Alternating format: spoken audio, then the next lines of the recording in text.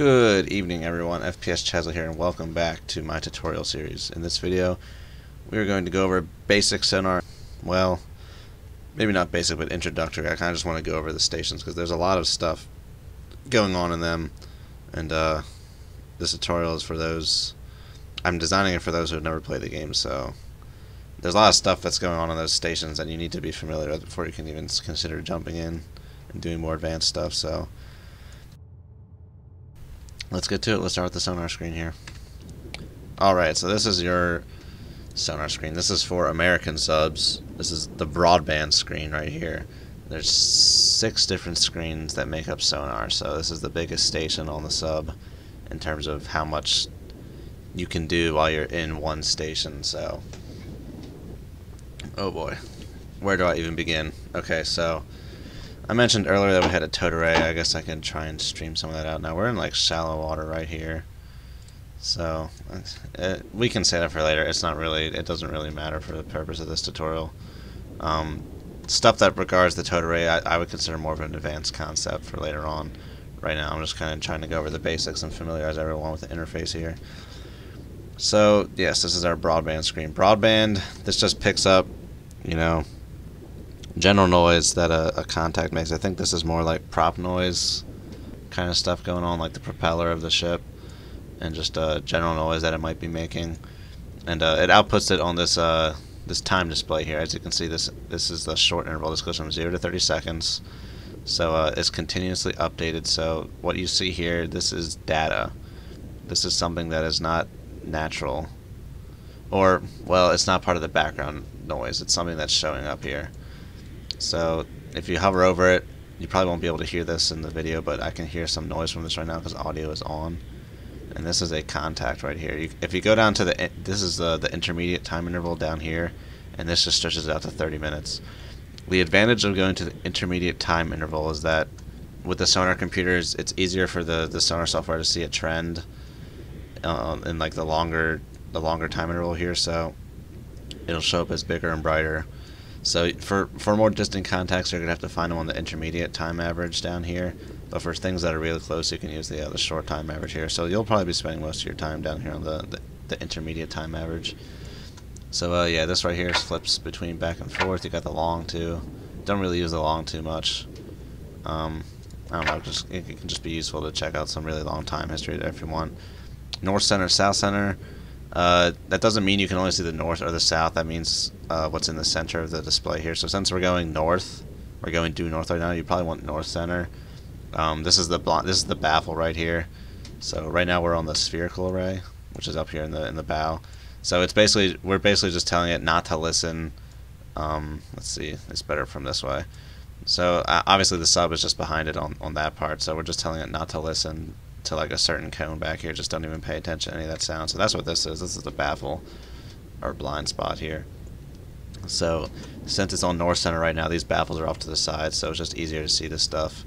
If you're going, you know, due south, you'd have your baffle right here, so you might want to change it, you know, south center there. It just makes it easier to sometimes see what's going on, but we can stay on north center here. Yeah, coming down here, track ID, this is where you designate your targets. So we can go ahead and designate this guy right here. Click designate. It'll mark it as Sierra 1. This is the first contact we've made. Sierra means it's a contact that was derived from Sonar. And as you can see up here, there's now this A floating over it. That is a tracker. So by doing that, you can cycle through the trackers. On the LA, you have 4 trackers. You might have one on the Seawolf. And you have 4 trackers on the Akula too. So each sensor has 4 trackers. The spherical has 4 trackers, and the toad has 4 trackers. So yeah, this is tracker A, and what that means is this is going to continuously, well, not continuously, but the computer is going to focus on this contact, and every 2 minutes it's going to send a new line of bearing to the TMA. So when you have, if we had you know, 5 contacts showing up here, we can only have trackers on 4 of them. So one of them would not be able to be upgraded or updated continuously, and that's fine. We only have 2 contacts, so we can mark both of them. So this one's going to be Sierra 2. And down here, you just get a better refinement on your cursor position here. You can just kind of look and get an estimate, but if you drag this along, it'll output a refined cursor position. And then down here at the bottom we have select array. You can only see broadband data for the spherical and the toad, even though we have 3 arrays on the sub. So moving on, let's move on to narrowband now. So narrowband, this picks up frequency data. It's the same sound, but narrowband focuses more on, like the frequency spectrum. So you're talking about things that are like rotating cyclically, like reactor pumps and stuff like that. That's the kind of stuff that's getting picked up on narrowband here. So if we go back to the broadband here, wherever you place your cursor and leave it here, if you go to the narrowband, the cursor will be in the same spot, which is really nifty. So we can just drag that right over here to Sierra 1, and it comes up here in the narrowband. So yeah, this is just a frequency output spectrum, which basically means it just shows, in this game it models up to 5 frequency spectrums, so you can see 5 different frequencies of a ship. And this right here is what we use to classify ships, because all classes of ship will have a different frequency spectrum, even if it's like very slight. So that's how we can use it to classify ships here. So this contact is really moving kind of rapidly, so it's not staying up in the narrowband for very long. So let's go over here to CR2. So as you can see, this is a weaker contact. The brightness of the green up here signifies signal strength to a degree. It basically just shows how well you can hear the contact. It's not indicative of range at all, because noise level is going to vary from ship to ship. Subs are going to put out the least amount of noise, followed by warships, and then merchantmen are the noisiest. So right here we got a auto classification filters on right now, so it's calling this as a Ticonderoga. So if we designate that again, it'll sometimes if you designate the contact here in the narrowband first, it'll put up the classification up here, but it's not doing it right now.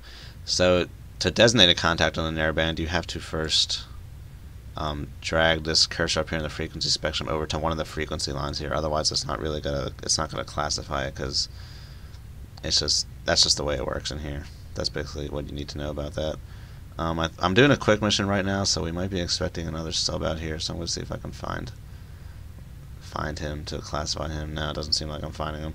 So I'm just gonna drop CR2 real quick, and then I'll classify him to the narrowband, and then it should automatically send the classification to the nav map there. Oh, I'm trying to search for the ship, and then you don't search for the ship up there. This just outputs what is on this bearing down here. So whatever this bearing is seeing is what gets output in this frequency spectrum up here. You don't search for contacts up here. That's not how that works. So let's find one of these ships. Where's CR2? Right here. So we go right over to that frequency and click designate target. You can mark it here through the narrowband, and it sends the what it thinks it is right to the nav map here. So we got low confidence on a Ticonderoga. So different types of sensors will see different types of frequencies. Spherical is more geared towards higher frequencies. Toad is more geared towards lower frequencies, and I think conformal is more lower frequencies as well. But this is more like middle range too. See, there should be another frequency down here that the toad would pick up very well, but the conformal is picking up the middle frequencies better. So we can go ahead and classify this guy on the conformal as well. So then we got this guy on 2 sensors right now. We got him on broadband and we got him on conformal. So that just gives us further frequency data to classify this contact. But yeah, what else do we have on the screen here? So you flip through potential classifications in here. As you can see, Ticon is really all that flies through here. You can do north and south center here too, and this lets you switch between arrays. Now, it can be really hard to kind of see what frequency is what, so you can use this frequency scale here to it cuts it off at a certain point. So if you bring it down here to 500, you can just see some better resolution on the contact here. As you can see, it's like a wave kind of thing. It's not a straight line because it varies slightly from over time, I guess. So you're going to want to go for about the middle of this wave here. We can zoom in even further here, and it'll show even more of the wave breakdown. But yeah, aim for the middle of the wave here. This one is a 160. That's what it's supposed to be. This is where you're going to want a frequency sheet. You can find this in the manual section of your install.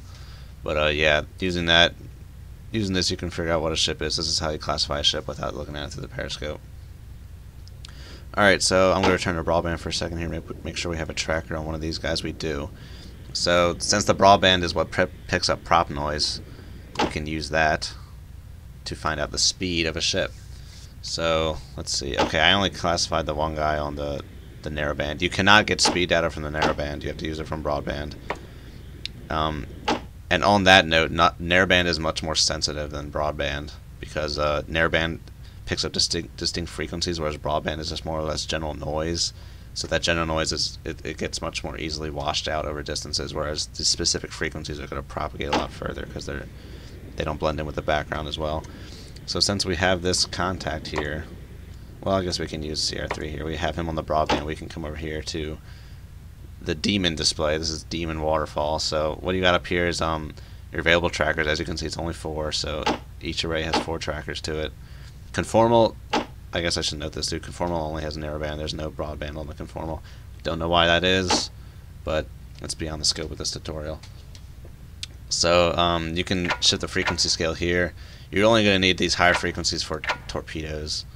So you're going to stay on here for mostly 20 frequency the 20 frequency range. So if we click CR3 here, we start seeing some stuff here on the waterfall. If you went to this, it just shows you more lines, but all you need to classify the speed of a ship is this first line here. I'm not sure what the point of the other lines are or why they're there, but once again, that doesn't really matter for the scope of this tutorial. If someone wants to chime in, feel free. I'll add an annotation. I just don't know off the top of my head here. So right now we got a cursor frequency of 10. This means nothing right now. That is not speed. So since we are pretty sure this guy is a Ticonderoga, we can come here, right-click it, go to the platform reference, and we can see what you're looking for is TPK. This is turns per knot, and this is the other piece of data you need to figure out the speed of the ship. So we got a TPK of 8. So coming back here to the Demon Waterfall, we just increase this to 8. And our contact has a speed of 19 knots. He's going pretty fast. So yeah, that's how the Demon works. So let's move on to active. You will almost never be using this on a submarine, at least in terms of primary search. What you're going to want to use active for, maybe if someone snapshots and they're close aboard and you're not too sure of their solution, just send out a ping real quick. You can get a quick fix and launch a snapshot in retaliation. Or if you're in like the middle of a fleet and it's starting to get really thick really quick, you could just light off a ping too and try and get some snapshots off. But people will be able to counter detect you with this. They'll be able to see that you're emitting something, and they will definitely try to come and investigate. So you have 2 different options here for pinging. You can send out a single ping and then it'll just turn off, or continuous. So if you're on continuous and you click transmit, it'll just keep transmitting over and over. Once again, north center and south center. North center is probably fine. You need to just change it to south center if you need it. Range scale, kiluyards. So applying our rule of thumb, divide this by 2,000 to get nautical miles. Well, in this case, you would just divide by 2 because it's already divided by 1,000 here because it's in kiluyards. So kiluyards are divided by 2, and then yards are divided by 2,000 to get an approximation for nautical miles. So we got 40, 20, 10, 5, 2.5 nautical miles here. So I'm going to set it here for 10 nautical miles. This outputs the range and the degree. You don't have to worry about that too much. If you mark it, it'll be automatically sent to TMA. All this data goes to TMA. That's why we need this sonar data. It goes to TMA. So let's go ahead and light off a ping here. Give me a ping, Vasily. 1 ping only, please. So we got 2 contacts right here. We picked up another contact. We got like a return, but we can't see it. Sometimes that happens. Sometimes you'll hear the return, but it's just so faint that you can't see it. If you do the continuous ping over time, you might be able to see. It might build up on top of it, and you might be able to see it. This might be it right here. No, that's not it. So it looks like we got 2 surface ships here. It's not really classifying as new contacts. That's fine. But yeah, we got 2 active sets right there. So as you can see, we had a bearing on this guy, and now we have range. So that's a very quick way to find range. It's also a very dangerous way to find range. Once again, I would only use it if you're trying to get a quick solution, someone just fired on you, or some other kind of complication requires that you don't sit around and wait for 20 minutes trying to get a solution. You just need to do something now. So we got a ship right here. This is definitely for sure range. You can trust this 100%. So yeah, that's how active transmit works. Once again, you'll probably never be using this too much. I really don't use this that much. But if you're close aboard to someone you need to, you can use it. Active intercept. So surface ships in this game, when the AI is playing as them, they tend to hammer away with pings a lot, which is kind of silly because it gives away their position. Regardless, you'll be using this to figure out if torpedoes are like locked onto you. You'll be able to hear their pings, and if ships are pinging, you can use this to once again figure out where they are. I leave this on auto crew. Otherwise, you're just going to be sitting here marking pings the whole time. There's no skill to it really. It's just lining this up with a ping, and then you'll see a band. It has the same look as ESM. You'll see a band. You just press mark, and you got yourself an active intercept track. Outputs the frequency. The USNI reference tells you what frequencies are what. If it's saying about 3,500 hertz or anything like that, it's coming from a ship. If it's in the 20,000 hertz range, it's probably a torpedo, and if it's over, if it's over the 40,000 hertz range, it's probably a torpedo. And then anything in like the 20,000 hertz range, I think, is like a dipping sonar or maybe an active sonobuoy. But besides the fact that it outputs the frequency here, the game has different sounds for different sources of ping. So just by having the game volume on and listening for it, you can tell if you're getting pinged by a torpedo or a surface ship or a sub. Yeah, once again, signal level, bearing, interval, age. This tells you when you got the last ping. So maybe after like 30 seconds for a surface ship, you might not be getting pinged anymore. You might have turned or something like that.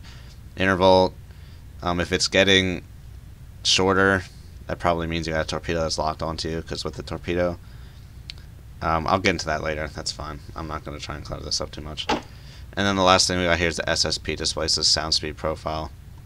This shows you where the layer is, and the layer is a boundary in the ocean that's demarcated by different temperatures, different temperature gradients. So you get this during the day. The top layer will get heated by the ocean, and the bottom stays cool. And since hot and cold fluids have different densities, when sound hits that barrier, it bends. So that barrier demarcates a layer, a thermocline, where sound either goes through the layer and gets bent. So this has depth here, so I'm just going to pretend there's a layer right here. So you could have sound going like this, and it hits this layer and it bends down like that. So if a ship hears you, if they're close enough to you, they'll be able to hear you through the layer. But if they're far enough away, it's kind of like how fiber optic cable works. The sound will just keep bouncing up and down. It'll never traverse the layer. So you can use this to your advantage. Sometimes people will, and by use this to your advantage, I mean if you got a sub down here, you can get above the layer and try and like stay quiet from him. Or if you got ships up here, helicopters, you can get beneath the layer and stay quiet from them. XBT. This is how you launch a bathyothermographic probe, and this will just update the sound speed profile. But I think it actually updates automatically in the sub. But sometimes I do just like to launch one, just for the sake of it. All right, yeah, that's it for the sonar. That's it. I think that's all I wanted to go over for sonar. So yeah, once again, this is just a basic sonar. Ooh, this guy's like turned around here. We'll get into that later, how to interpret the lines you see here into something that makes sense. That's more advanced. I just want to go over the basic interface for this and show you how to do some basic things. So thanks for watching, everyone. This has been the introduction to Sonar tutorial. Make sure you stick around for the teammate tutorial. I'll see you then.